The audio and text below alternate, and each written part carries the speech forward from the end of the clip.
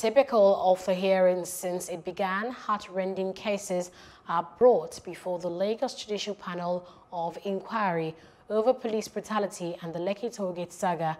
Plus, TV Africa's correspondent Mary Chinda reports. With 6 cases before the panel on Tuesday, the panel chair, Justice Doris Okunwobi, arrives and hearings commence. Tolulokbe is a widow whose husband was allegedly murdered by men of SARS. Hannah is next for cross-examination. She now limps after being brutalized by officers of SARS. Ruling on their cases are, however, adjourned to give the respondents' counsel time to provide more evidence. At the moment, I keep on saying we have about 210 petitions. If we had to wait till the end of the assignment, the petitioners would be frustrated, waiting for a much longer period than they would expect. The decisions will come on. We don't want to make it just one.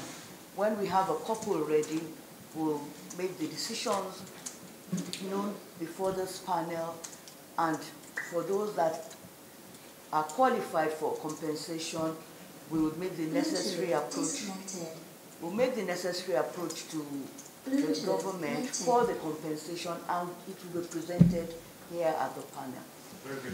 The other cases border on allegations made by 64-year-old Olajide, who lost his teeth after being attacked by men of the Nigerian police, and 34-year-old Nduku Ekekwe, who broke his spinal cord after being brutalized by officers of SARS.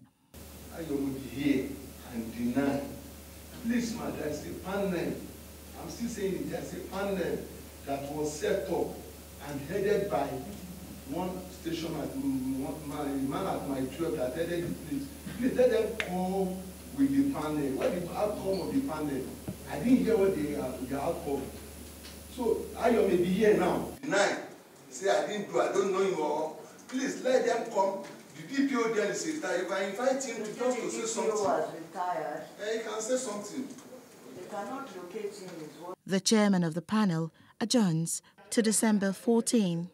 Mary Chinda reporting for Plus TV Africa.